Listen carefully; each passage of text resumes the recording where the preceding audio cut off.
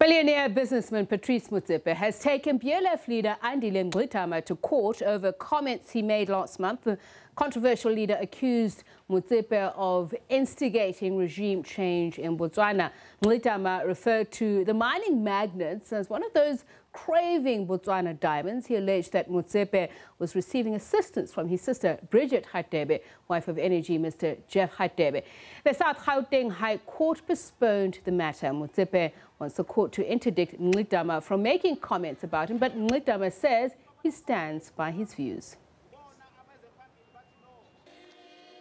Patrice said he wants to meet us in court on the 7th, which is today. We are here. Yes, we are. Our lawyers were here. You saw them. When we arrived in court, Patrice's lawyer said they are not ready. They asked for an extension until Thursday, 10 a.m. Patrice said he's bringing this matter to court on urgency. It is an urgent matter. It must be heard now. We said, let us meet in court. You see, he thought he's going to intimidate us. He thought when he says he's bringing us to court, we will fold and ask for forgiveness. We are not retracting any statement that we have made. We shall meet Patrice Motsepe in court. We are back here Thursday. We are going to defeat him in the same way that we have defeated AfriForum and we have defeated Freedom Front Plus. So our reporter Abongile Dumako covered the appearance in court. He joins us now. Abongile, let's first start. We saw a very defiant BLF leader, Andile Mngxitama. What was the stance of his legal representation? Good evening, Tsepe. So certainly Andile Mngxitama was adamant, saying that he's not backing down.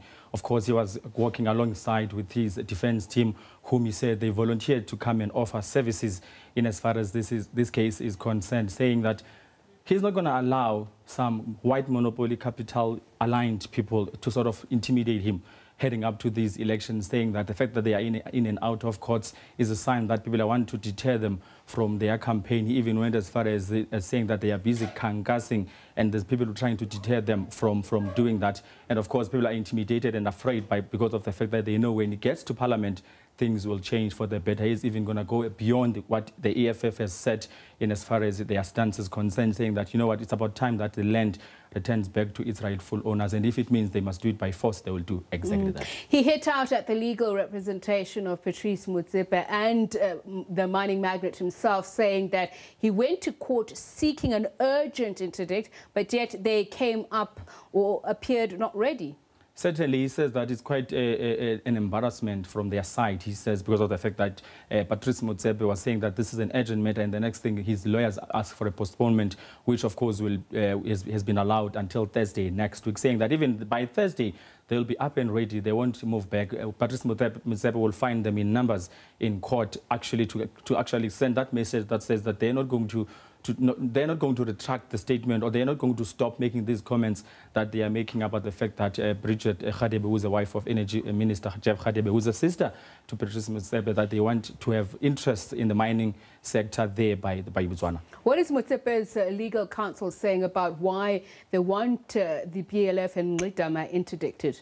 Basically, when we tried to approach them in court to speak to them, they actually were reluctant to speak to us, saying that they are still doing some preparation in as far as paperwork is concerned. But on Thursday, when they come back to court, they'll be in a position to give a complete view of what, you know, they expect from Mngxitama, and beyond the fact that they want him to stop making these comments. And of course, Andile Mngxitama has already signaled to us earlier today that he's not going to move back. He's not going to stop what he says, because he knows for a fact that that's the case. Patrice Motsepe, as he owns mines in the country, he wants now to spread this greed of his, so to say, across the SADC region. He's also saying asijiki on another matter, and that is the Equality Court ruling that found him guilty on the land or death remarks. He's saying they're going on appeal. How far are they in that process? Again, speaking outside the South Gauteng High Court here today in Johannesburg, Andile Mngxitama going on to say that, you know what, if they want us to apologize for having decided that we want to have this slogan that says land or death, they will only get it as Zulu in it, which means they'll only get the apology or get to see the slogan being retracted from heaven. From heaven. So basically he's saying that Lucy Stradom, who actually was represented by the Human Rights Commission, she's just wasting her time. They're not going to stop what they believe is theirs, which is land, and they're going to make it a point that land returns back to its rightful owners. He seems to equate everything down to that subject of land, but obviously there's an issue of hate speech here. He's even using the South African Human Rights Commission's ruling on EFF leader Julius Malema to justify, to argue his case. What is the basis of that? Basically, there's more or less no basis. If you look at the fact that, the Equality Court yesterday has come to this conclusion to say that, Andile Mngxitama in your pouch, retract these, comments, retract this slogan. Don't wear these T-shirts in public that have this land or death slogan. Basically saying that, as far as I understand, the court is just wasting their time if they think that he's going to back down, if they think that he's going to refrain and say, oh, I apologize. He says that he's going on, he's moving forward with what he believes the South Africans need, saying that even the people who always come to support him go to show that they believe in what he thinks will sort of advance, the interest of the majority of the country, which he refers to as black people. And ultimately that comes down to the kind of support, the amount of support that he wants to draw at the polls tomorrow.